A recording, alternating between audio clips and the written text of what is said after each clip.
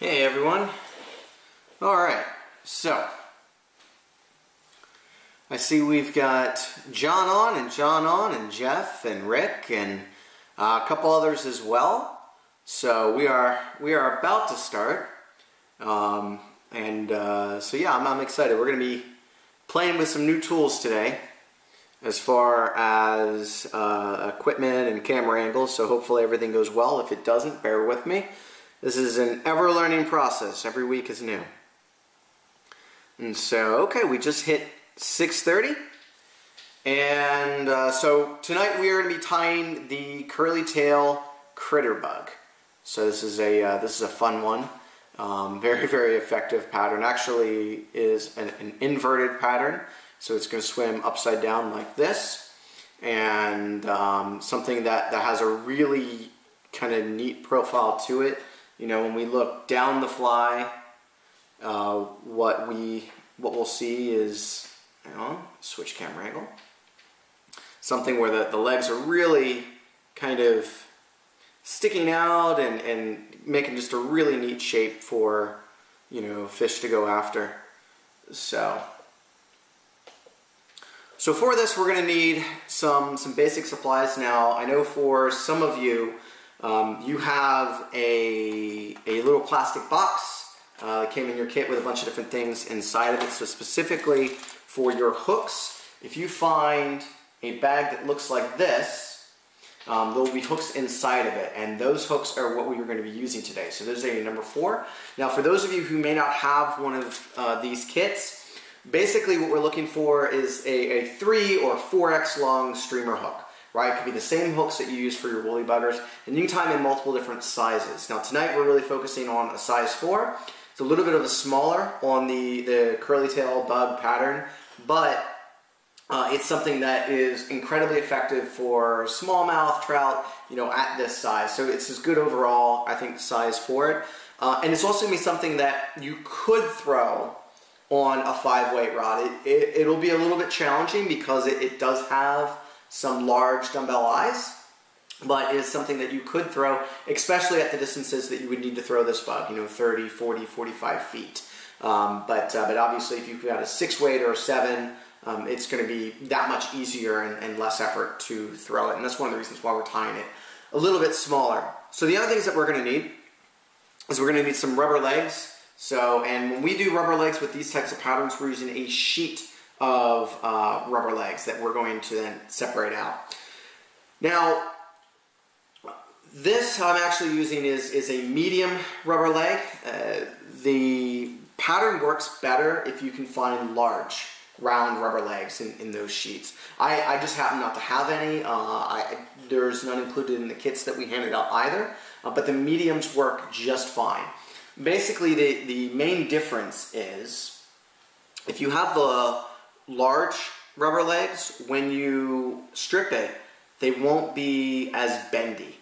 So they're going to push back through the water more easily. They'll be a lot more rigid, which is, you know, something that's kind of cool, right? When we look down this fly, we'll see, you know, lots of movement that is occurring. Let me grab the bodkin. Lots of movement that's going to be happening from all of these different legs interacting with the water. So the larger round rubber legs just kind of accentuate that and make that something that is that much better. But that's fine. So we're going to use medium. Medium works just as, you know, not as well, but totally works for this pattern. It's fine. The other thing we want to do is we want to use chenille. And for us, we're tying in black tonight, so we want to use black chenille. This is medium, which is plenty thick, and actually we'll show you how to build up a body to make it thicker. If you have large, you just have to use less wraps. Now for my chenille, and I know some of you guys have seen this, the way that I kind of prepare my chenille, but you know, I'll go ahead and I'll show it. What I do is I cut a strip all the way down the edge. And what this allows you to do is take a section out, and then it hangs, and that's not going to come off.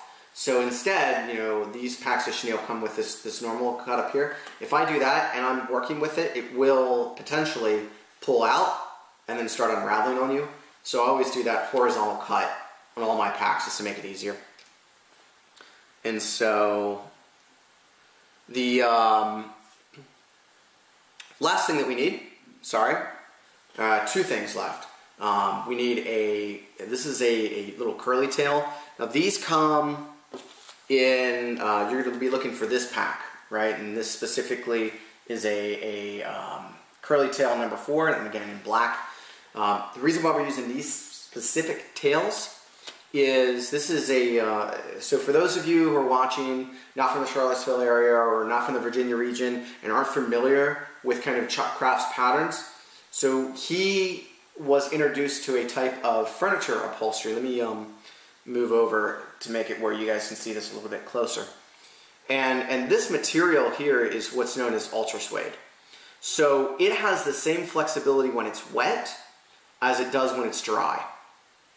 And that's not very common in materials, right? Think of paper. Paper has completely different properties, wet versus dry. But ultra suede has the same strength, has the same general movement. And so, you know, he started tying a lot of his patterns with this particular material. And this is laser cut for those patterns, so it's just easier to go ahead and pick up one of these packs just to save yourself a lot of effort. Now, if you want, you can buy ultra suede and cut your own, especially if you're going to make a really large pattern or you're going to make a really small pattern that's not offered, then that's something that you can do. And the last thing that we need is our dumbbell eyes, right? So for the, all right, there we go. So for the dumbbell eyes, I'm using lead eyes. Lead-free is my preferred. I just ran out of my lead-free eyes, so I'm using lead. Lead is always heavier unless you can find tungsten. And it's quite hard actually to find tungsten dumbbell eyes. I found them and then subsequently lost them where I have no idea where they are. But lead eyes are a little bit heavier than the non-lead. I just happen to not like to use lead unless I absolutely have to. And you can see here I'm going to be using, these are brown, which is fine. I've got some others as well that actually when we look at the fly, so these are a black dumbbell eye with like a green chartreuse highlight already painted in. So, you know, that I think looks really, really cool. I just want to tie one in brown eyes in addition. And so that's it.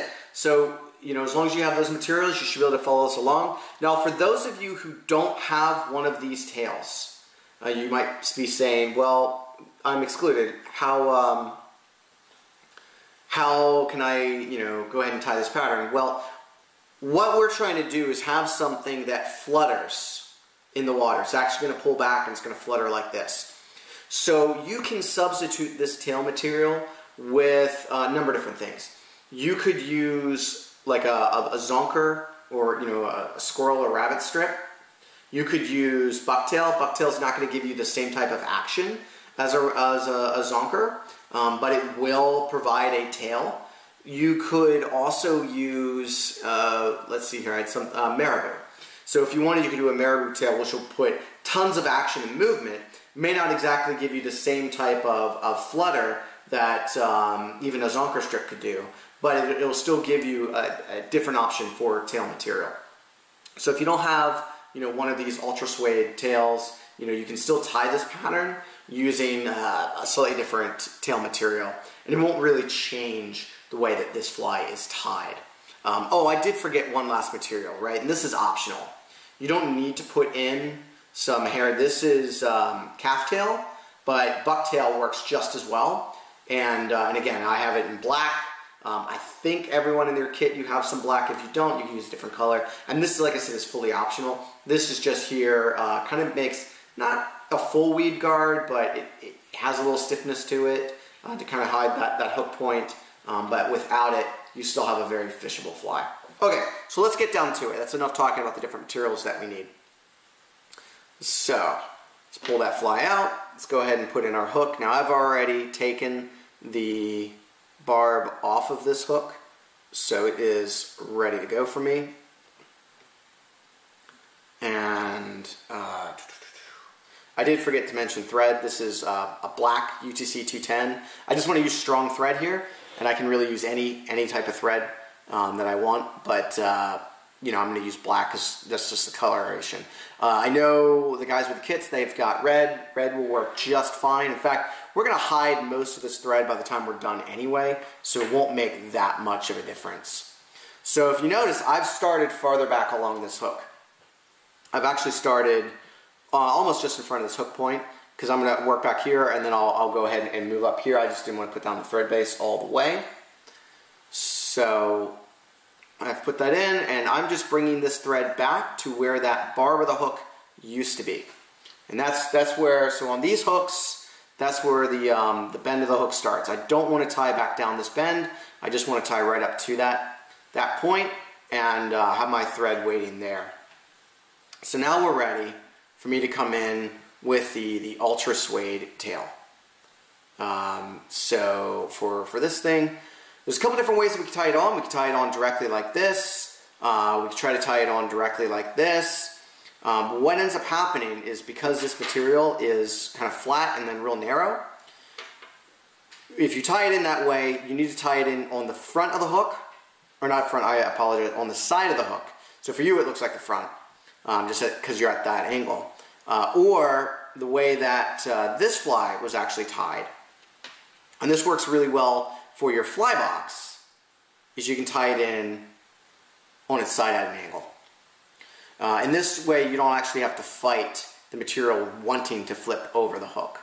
But the one thing we do need to do is kind of trim this a bit. So what we're looking to do is have it, so when we look down the profile of this, it starts getting thick back here, and then it's tapering real thin all the way up here. And so we want to be tying in almost right behind, just right behind where this tail comes down. So about that point, again, we're going to be tying on its side.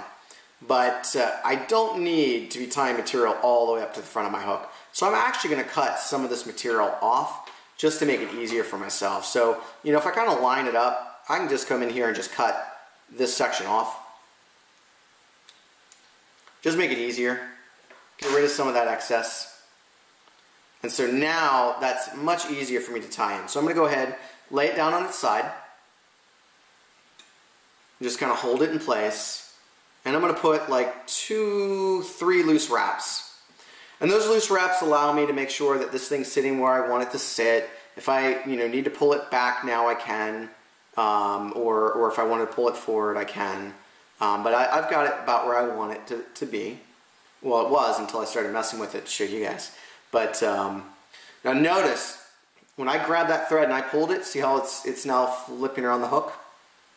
That's why I always talk about putting pressure when you pull up. And I know I've shown this a few times, but it's really apparent here. So if I do 1, 2, 3, and rather than pulling down, if I pull up, see how it doesn't like rotate around that hook? That's why we always pull on the upstroke. So, and we're just going to go ahead and lay down a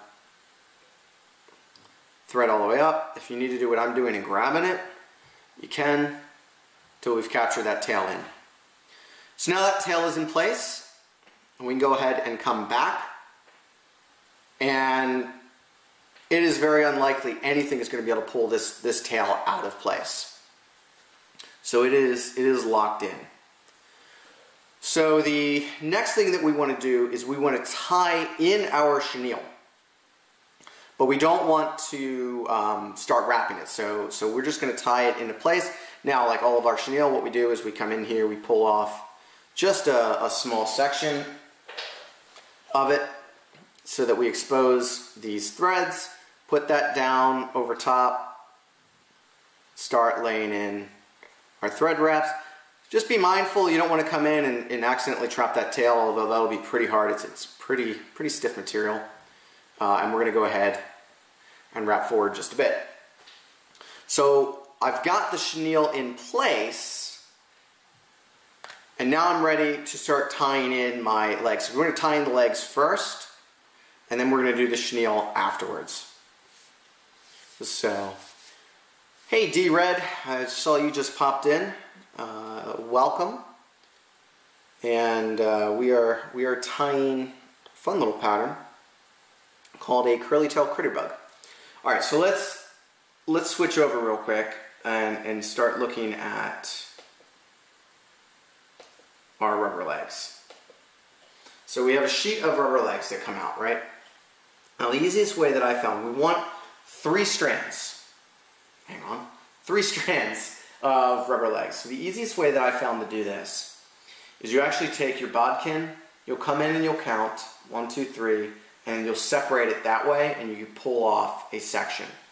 Now, for me, what I did, and you know, you don't have to do this, but I knew that I was going to be tying a few of these, is I went ahead and I pulled off a strip. So you can see this is, if we count them, there's 1, 2, 3 strands on this section, and of course it's a long section. So I can just tie off of this, cut, and keep going, and so I can, you know, kind of crank these flies out. So what we're going to do is we're going to angle these back, and we're going to have them along the side of the hook, right? So the length I want is where these legs are coming just into the interior of the tail. So there's you know, this interior curvature of this tail. These legs are about as long as that interior curvature, and I'm tying pretty much where I had started my thread. It's one of the reasons why I started my thread where I did, just because it gave me a good logical viewpoint, right? But it's really being tied where this tail, just in front of the outer curve on the hook, to where they're as long as the inner curve on the tail. Kind of gives you a visual reference point. So once you have the legs where you want them, you come in, pinch it with your left hand. Now this is where my fat fingers kind of get in the way a little bit. But you go ahead and you put, again, about maybe 2 or 3 loose wraps. And I'm doing loose wraps so that I can come back in and pull these back up horizontal, and then I'm going to pull on that upstroke, and you can see how those legs really got pinched in when I did that. Well, you may not be able to, but let me move. Now you can see how they're pinched in, and I did that on the upstroke. And again, they're not going to roll when you're putting your pressure coming up, but if I put pressure coming down, they'd roll underneath. So I'm going to put about 5 or 6 wraps in tension. And then what I'm going to do is I'm going to flip these over at an angle. So let me switch real quick so you can kind of look down the shank of the hook. And so what we're doing is we're taking these legs over at a diagonal. Right, so it'll be a little hard to see because this camera is not focusing correctly. There we go. So they're coming over at an angle. That's what we're trying to achieve. And so once we've done that, then we're going to start capturing. And we're just going to do 2 or 3 just to capture that curve. And then I'm going to start manipulating these, because what I'm trying to get to is where they're coming back off at an angle on their own. So once I kind of have that, I did about 3 wraps with medium tension. Now I'm going to go ahead and start putting down more wraps. And I'm going to be focusing on trapping this section here. So I'm not wrapping back, I'm just wrapping forward to make sure that these are captured in place. So let me do that real quick.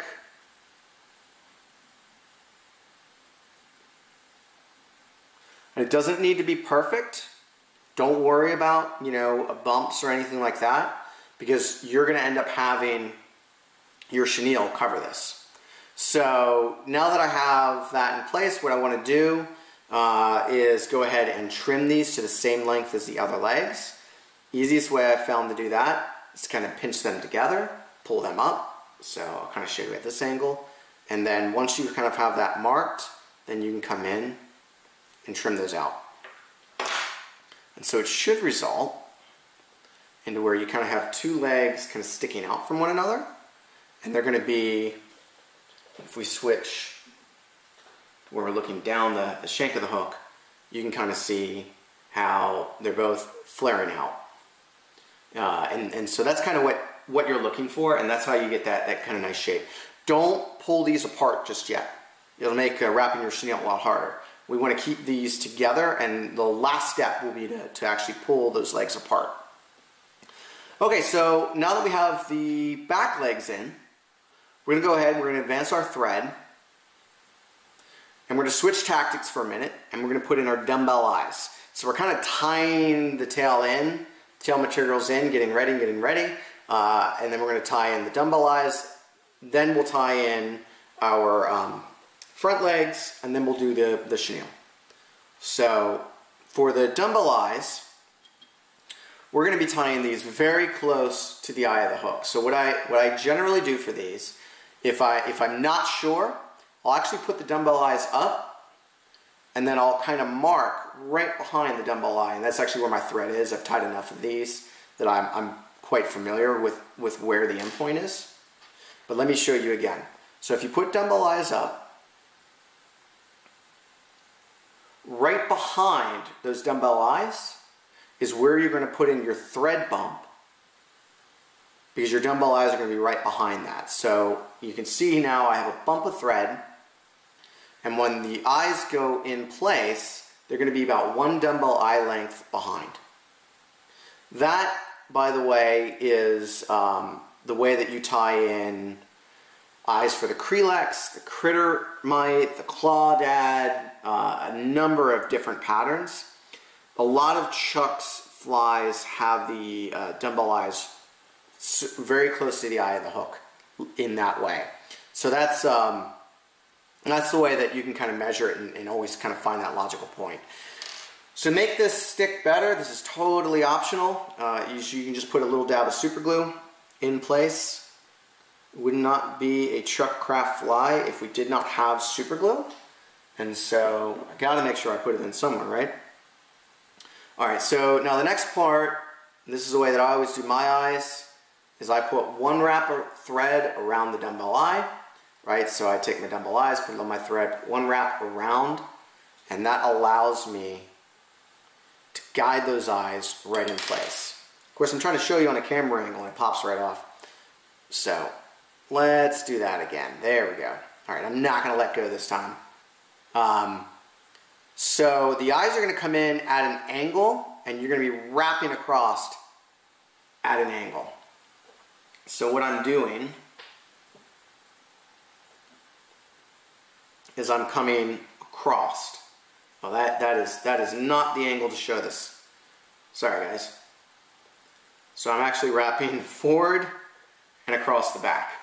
So you may not be able to actually tell what I'm doing. I'll do it over here. Forward and across the back. Right? And I put probably about 10. Probably put more than I needed to. And it results in the eyes that become real skewed once you've done that. And you guys have seen me do this before. We're going to come around the other side, and we're going to start pulling dumbbell eyes with our thread. Now you can do it where you just pull with the thread, but I actually find that if you twist the eyes a little bit, so what I'm doing is I'm actually coming in, grabbing those eyes and pushing them, and that helps them to become straight. So let's keep going, and I usually put enough in so that the eyes are kind of straight along that hook shank. After we've done that, we're going to start doing underneath wraps, right? So I'm coming behind the eye, underneath, behind the eye, underneath, and I'm just going to put in about 10 of those wraps or so. That really helps to lock these in place. And we want to use strong thread for this. You can see I'm actually bending that hook shank because I really want to put pressure in here to keep it so these eyes kind of get locked in place and really don't move. And that super glue helps with that as well. See, that super glue now has really been pushed all through that thread. It's really going to lock into place. All right. So now that we've done that, we can come back slightly. So we're behind those eyes, and we're going to go ahead and put in our next set of legs. Now the last legs that we put in came in at an angle going back. This time we're going to put them at an angle going forward. And so they'll kind of be tied in the opposite of the way that we did it before. So, easy way to kind of figure out how long these should be. They should be about the same length as the back legs. If you don't have a pattern, so Chuck always has these little cards where, actually, hang on, I'll grab one real quick. So I've got, here we go. So he would always have these cards. And of course you can't read it. There we go. Just because the lighting's so bright. Let me switch. That way this isn't in direct light. It'll be easier to see. So we have these cards. And this is actually for the clawdad. This is for a size 4 clawdad. It would literally tell you 6 wraps or 6 things of legs on one side of the fly, 7 on the other. And it would have a line. It would tell him exactly how long it needed to be. So he would always make these cards so that he would have his legs at the exact same length for every fly. So what he would do for this fly is he would have some length configured. Obviously this isn't the right one because this is for a clawdad. And then he would be able to know, okay, this is how long it's going to be. But because we don't have one of those cards for critter mite, what we can do instead is kind of just measure the front legs so that they're the same length as the back. So I'm kind of measuring by eye and I say, okay, that's about the same length. I now have this section here needs to be what's in the front of the fly. So I'm going to flip that around and tie that in at that point. I'm going to do 3 loose wraps because it's kind of hard to do this right because of those dumbbell eyes. So we do the 3 loose wraps so that I can kind of pull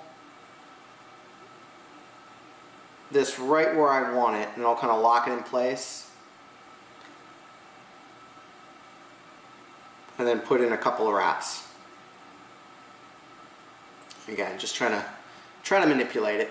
Alright, and then we're going to go ahead and we're going to do the same thing that we did before. Remember, we come across at that one angle, and we go ahead and we put just a couple wraps to secure. Do about 3.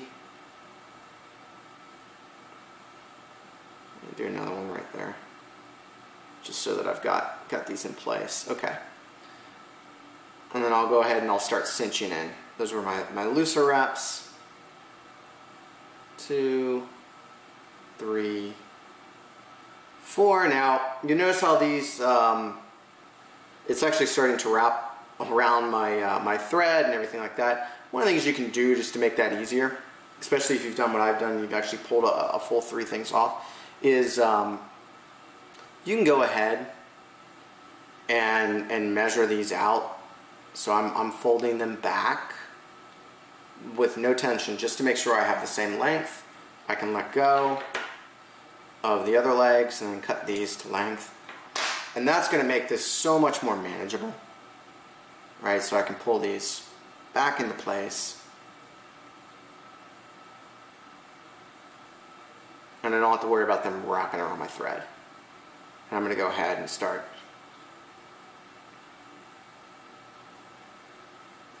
cinching these into place. And the chenille is going to help lock these more into place as well. Alright, so they're locked in the back, and so now what we're going to do is we're going to come in front very carefully. We have to do this nice and slow because the thread wants to capture. We're going to put a couple wraps in front of the eyes. And I'm going to leave my thread right there. So my thread is in between, if I'm a bodkin, in between the rubber legs and the dumbbell eyes. that is where my thread is, and I'm going to let it sit there. And now I'm ready to go ahead and start wrapping my chenille. So, alright. So when we wrap our chenille in place, what we're going to do is we're going to do this real carefully, and I won't use the rotary function on my vise, although trust me, that makes it easier. We're just going to start wrapping these one wrap at a time. Coming forward, we're doing a single layer, and what we're aiming to get to is right up against these rubber legs. And you got to take your time on this part, right, because your chenille is going to want to attack your thread, it's going to want to attack your legs, so it's a little bit awkward and clumsy, but you know, it'll get there. And so we do this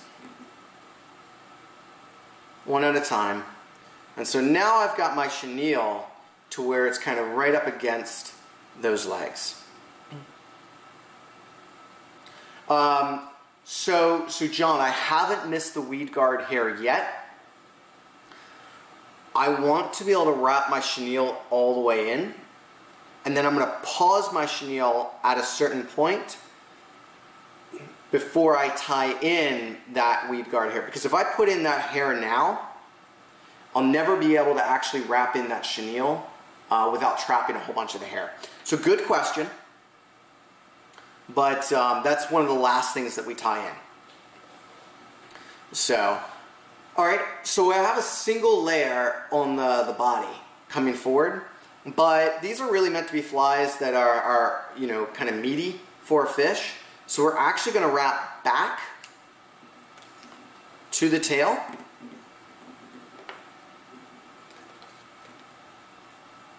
And then wrap forward again. Now be careful, when you wrap back, the chenille is going to want to slip back behind that and start slipping down the hook shank. So just be careful, take your time, and you can get it to where it comes back forward and doesn't create a pain. So we're going to wrap forward. And so now we actually have about 2.5 or 3 layers of chenille, and we have a much more thicker bodied fly. And so if you have large chenille, it'll make that easier. But you can see with medium chenille, we can make it work. And so, there's really no need to go out and buy separate chenille for this fly, since most flies are tied with medium and not too many are tied with large. So what we're doing now is we're working forward, right? We're doing that single wrap all the way forward. Coming up. Going to get right up against these legs again. And once we get up against them, I'm not coming up too much, right? I'm trying to keep these natural angles in place. So, and I want to make sure that, yeah, I'm trying to keep these, I'm not going too far up. I'm trying not to mess with the legs. So, just going up to where they touch. All right, now I'm going to go ahead and I'll wrap back.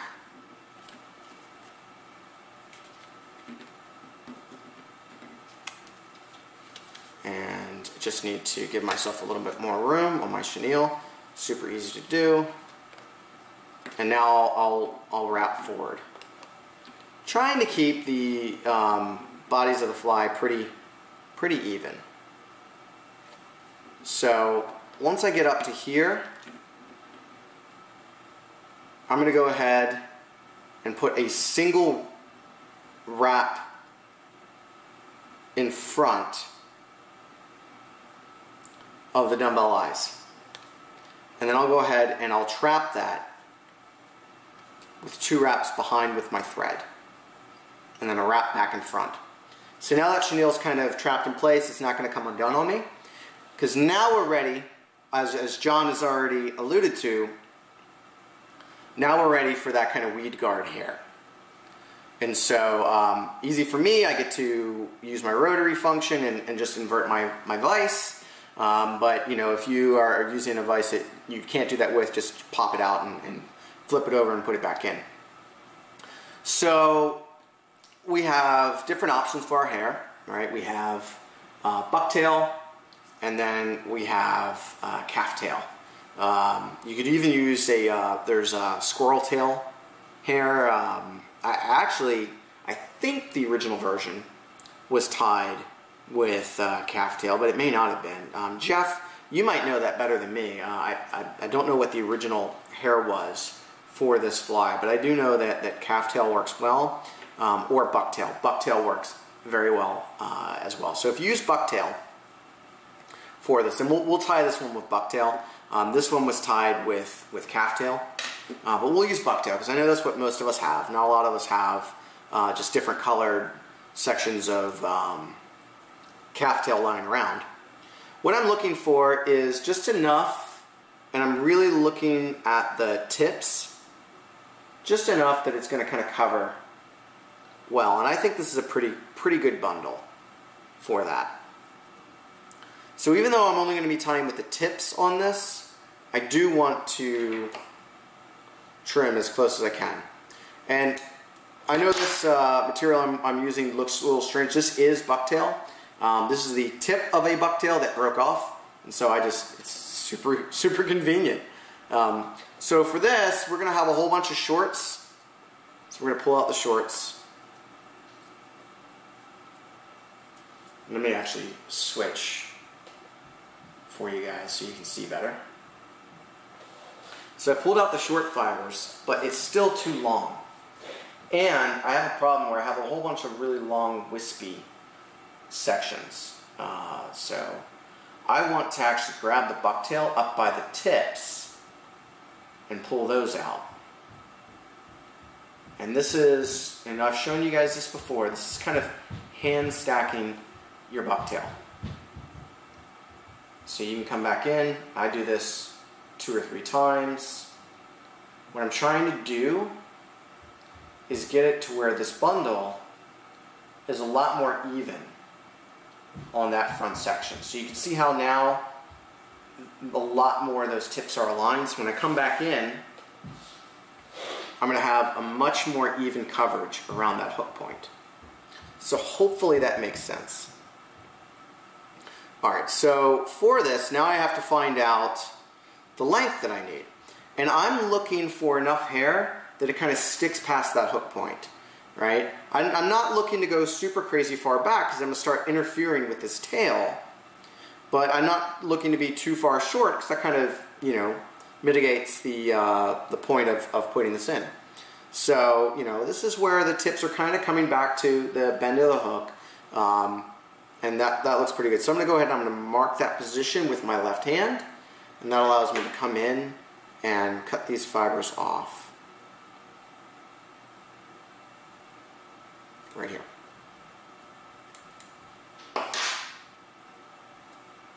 So now I'm ready. I just put these butt ends down in place. My thread is right up where I need it. If it, you know, it's behind the eyes, but it's actually ready to capture and come down in front. And that's why we stopped the thread right where we did. So we kind of put these tips down in place. I'm holding them at an angle. Same thing that we would pretty much do for a clouser. If your thread's doing what it's doing to me, push it back in between your fingers. So this is hard to see on this angle.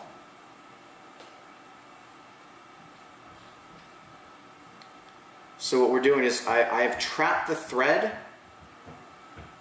between my fingers. So when I pull down, it'll actually pull out of my fingers right into place and trap that material in place. So I'll show you guys.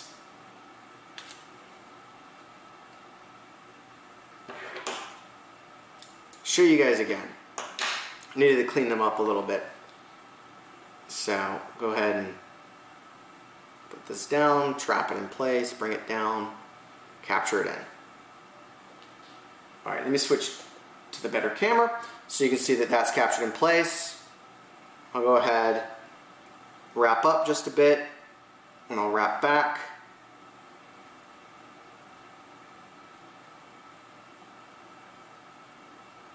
And that's kind of good and captured. And then I'm actually going to bring my thread underneath and back down behind these eyes. I'm trying not to capture this material. I'm trying to do my best not to capture it. because now I have to advance and finish tying in my chenille. So before that, I'm going to clean up a little bit. I've got a whole bunch of these fibers up by the eye of my hook, and I do want to make that a little bit easier. Okay, that's better. It'll be a little scraggly, but that's alright. No big deal. Okay, so for this, I'm bringing my chenille in between the eyes, and I'm wrapping forward, and then I'm wrapping back, and I'm going to come back the other direction. So what that results in is where kind of in between the eyes gets nice and covered, and there's one gap left over here. And that allows me to come in the other direction, which is really hard to do and show you on video at the same time. So what I did was I came in and I filled the gap on the other side. Look, there's no set way that if you don't wrap this exact way, then it won't work. That's not a thing. What we're looking for is just to make sure we've got coverage around those eyes, but that we haven't crowded this hook eye. And I've got to clear my hook eye a little bit because I do have some hair in it, but I'm going to show you how to do that at the end. Okay, so I'm going to invert my hook back over because I want you to see what I'm doing here. I'm going to go ahead and take my chenille, and I'm going to capture it with my thread. I'm going to do about 2-3 wraps, and that chenille is pretty well captured. And I'm going to go ahead and I'm going to come in, I'm going to trim off the excess. So I want to be mindful of my little guard hair. I don't want to trap that down, but I do want to make sure that that chenille is kind of locked into place. And so that's pretty good. So you can see that that hair is still coming back at an angle. The legs are still coming off from the sides. Everything's looking good, so we're ready to whip finish this fly. So we can go ahead, and I'm whipping behind the eyes. So that really helps protect this thread, locks it into place, and do 3 turns. If you want, you can put a little dab of super glue right here.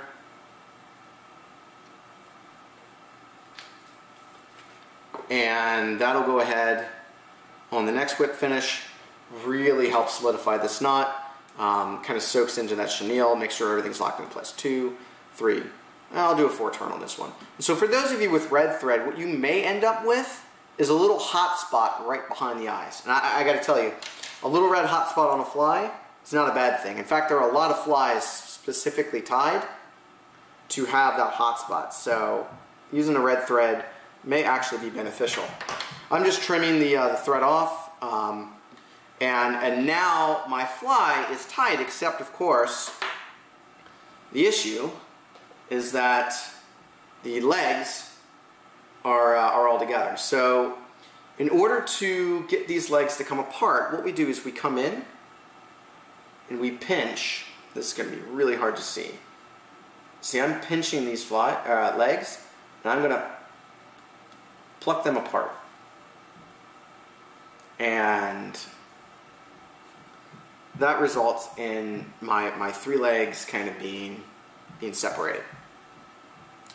So that's what I'm doing. I'll do that on this one. It's a little bit higher resolution, so I'm coming. Just kind of plucking it with my fingers, and they just come right apart. And that's how you separate them. So much easier than actually coming in and trying to peel these out individually. They just pop right off. And we've tied them in strong enough that they're not going to come out. And so now I can come in and adjust these if I need to, but for the most part every single one of these legs is right in the way that I want them to be. So if I take a look at this, I can see now, blocking some of my light, that you know, these legs are apart from one another, but they're also in line, right? So it's kind of a neat effect when you tie it in that way. And that's it. That's the critter bug. Super simple, super easy. You know, not something that's overly complicated. Something that, you know, if you weren't, you know, live streaming it and going through and going very slowly, it would only take you, you know, 5-10 minutes to tie. And it's just, it's a lesser known pattern for smallmouth and for trout, but it should not be underrated. And what's interesting too is it looks very similar to some go-to bass bugs that a lot of people have, right? There are a lot of little curly-tailed grubs that are out there, and there are people that's all they fish. And they'll fish that for crappie, they'll fish that for bass, you name it. And this is a great imitation of that style of lure, and is just very, very effective. And you can fish this, what you're going to do is you fish this real slow, you know, off the bottom, just bounce it along the bottom. You can even dead drift it and let it bounce along. Or you can be a little bit more aggressive and kind of have it swim and really let that curly tail swim along. You know, so vary your retrieve and kind of play around with it and, you know, have some different practices. So I could try to tie one really fast. Again, if you guys want to see this, you know, kind of more in real time. Or, you know, we can kind of stop here if you guys have any questions along the way. But I figure we got about, you know, about 15 minutes remaining here because we try to do these for about an hour long. So I wanted to kind of give you guys a chance for feedback. Like I said, you want me to tie another one very fast just so you can see all the parts. I know a couple people kind of joined a little bit later, but of course this will be available. There'll be something that you can see, you know, after. It takes a little bit. It takes a couple minutes for it to go up live, or the recording to go up. But yeah, let me know. You want to see another one? I can tie one real quick, or you know, if you have any questions, let me know.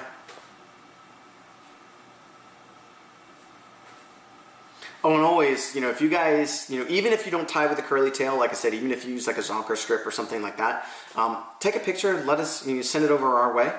If you don't have my contact information, you can just leave a comment below and I'll reach out to you directly and I can send it to you. But I also think that you can, I can give that email. So the email is vaflytying@gmail.com. That's the email associated with this YouTube. So if you send it there, I'll get it as well. But for most of you, I know you have my direct email, you know, through Healing Waters, and so you can also send it over there. And you know, we're glad to post those up and share them. So, all right. Well, so John's having a vote to see how fast this fly can be tied. So I'm not a speed tire, but I will certainly give it a go. Yeah, we can do that. We got a couple minutes. Why not? This will be fun. So let me grab a hook. I did not have a second hook out.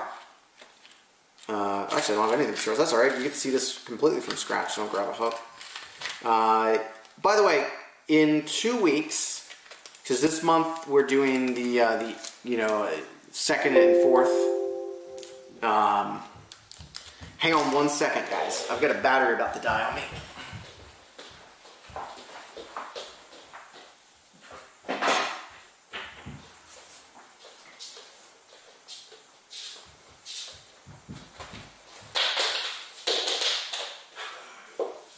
Live stream almost ended before we wanted it to. Uh-oh. Alright.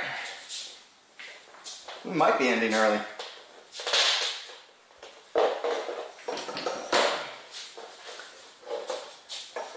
Will it reach? Yes, it will. Live stream on. That was close. The computer that I'm running the live stream off of suddenly said, low battery. So that is a lesson learned right there, guys. So I told you every week we're trying something new. Alright, so let's go ahead, throw this in. And let's get our tail next. Let's go ahead and tie this on. So again, I'll talk through this pretty quickly. So I'm kind of starting just up in front of the hook point, coming back, cutting off my thread, coming back to, again, near that barb of that hook. I know that I want to trim this. You know, it's too long. So I kind of know that's where my tying point is. I know I want to trim it right about here, so I can just come in and trim that material off. Again, I'm going to tie it on its side. So doing, 2, 3 loose wraps allows me to make sure that that material gets trapped into place, but at the same time, enough that I can take my hands off so I can manipulate around. Doing a couple tighter wraps now, and then to come back a little much firmer pressure, and that tail's locked into place. It's not going anywhere, and it's set in the direction that I want it. So next thing is chenille. Make sure I got a long enough section of chenille this time. Last time it was a little short. So now what we're going to do is we're going to come in, strip off a little bit to expose the threads. Start capturing that in place. Okay, coming right up to my tie-in point. And now we're ready for those rubber legs. And because I have that sheet of 3, I'm already ready to go. So I can put these in place, making sure it goes back to the inner bend of this tail. Doing 1, 2, 3 loose wraps, pull that back into place where it needs to be, pulling up with some pressure, fixing it when it rolls. There we go.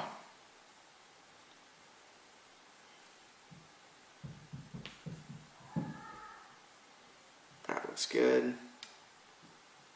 Come back just a bit to where I originally tied them in. Legs take some concentration, let me tell you. Coming these across at a diagonal. Pulling on the upstroke. If they bend down like that, you can still, with enough pressure from your fingers, get them to come back up in place. Now I'm really going to want to lock these in. These are starting to move on me. There we go. There we go. And of course, once that chenille gets in, they're not going anywhere. They're locked in solid. Marked the distance I need to trim for these. Trim it out. Alright. Advance my thread forward. I happen to have memorized exactly the distance I need for my dumbbell eyes. I'll do these in the really cool black eyes. So I think that they're just nicer. Plus they have a little bit of chartreuse. So you know what they say, if it ain't chartreuse, so I might as well incorporate that a little bit in. But again, I'm coming back 1 dumbbell eye length before I have that little bump, and then I know that's right where it's going to go. So I'm going to come back here, put in a good dab of super glue. Really helps lock these eyes into place, all said and done. 1 wrap, it ends up being 2 wraps to be honest, around the shank of that barbell before it goes down onto the hook. 3, 4, 5, 6, 7, 8, 9, 10. Come back around. This part you're not going to see as well, blocking with my fingers, but if you remember before, what I was doing is I'm actually putting some tension on the dumbbell eyes to get them to come back straight. And so once I've done that, I'm going to come back underneath. I'm wrapping about 10 wraps fully underneath those eyes, again, with some tension. But about wrap back just slightly from there, ready for the forward set of legs, pre-measuring how long I want these legs in place. 1, 2, 3 loose wraps. Can I get those? Let's undo them. I don't like how that cinched down. It was pinching the leg strange. So we're going to do 1, 2, 3 loose wraps. Come back up. A lot more tension. Kind of getting those legs where I want them. Flip back over for my diagonal. Capture in. I'm actually wrapping with my left hand for my loose wraps.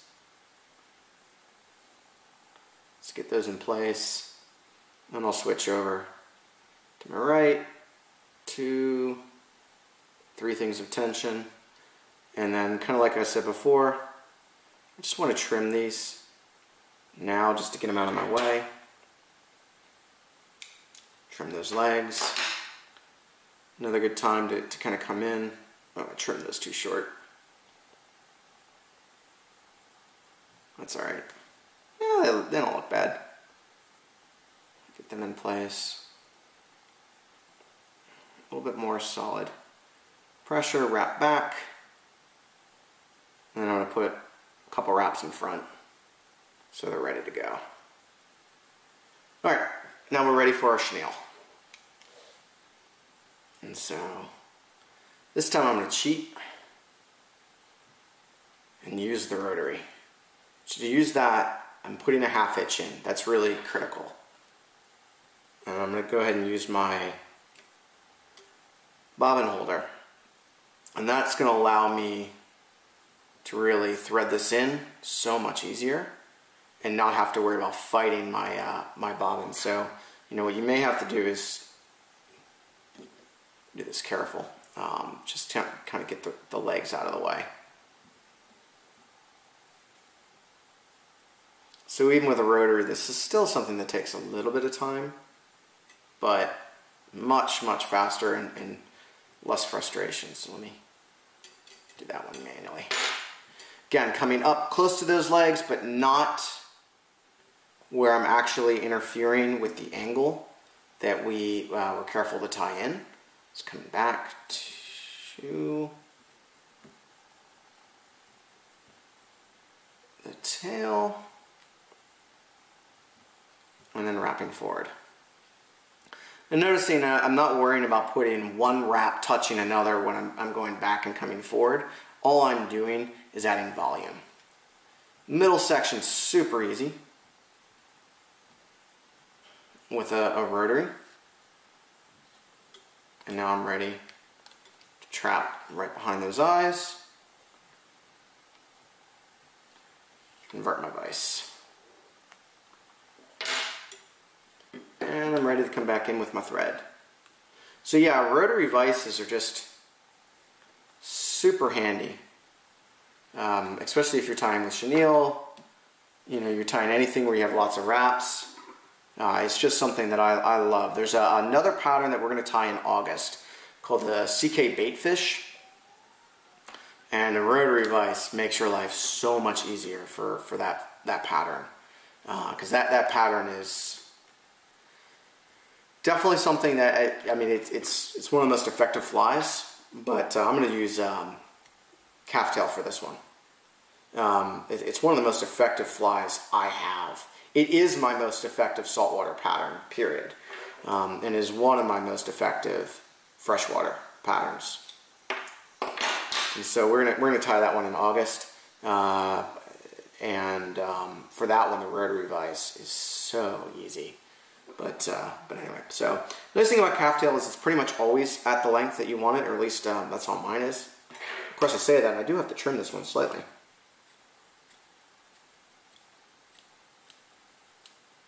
If my scissors will trim. So I'm going to come in with my thread, pinch it, pull it down to trap those in place. Calf tail is a lot slipperier, or a lot more slippery. So you really have to make sure you've got some good thread tension and that you're actually capturing it. Let's see if I missed any. Oh no, I didn't. I did good. So I'm going to go ahead and get my thread back in place, and I'll even do one insurance wrap up over top that bundle. Alright, so we're back ready for our chenille. So I'm going to come, I usually like to have my vise inverted for this, or not inverted, but actually regular. So I'm going to flip over, put a wrap forward, 2 wraps coming back. Allows me to then see where I'm at for these eyes. And I'll actually come in and put wraps around each eye. And I'll give that a good tug to really make sure that that's kind of in place. And now I'm ready to 2, 3, 4. That's pretty good. Chenille is captured. And we're ready for some super glue. So you can see, I mean, that was only a couple minutes, right? And that still had me pause once or twice just to kind of highlight a couple of things, but not a difficult, lengthy fly to tie. So 1, 2, 3, 4, ooh, 5 turn whip finish, just for fun. And that's not going anywhere, especially since I put that little dab of super glue in place. And the last thing that we need to do is our legs. Those are super fun.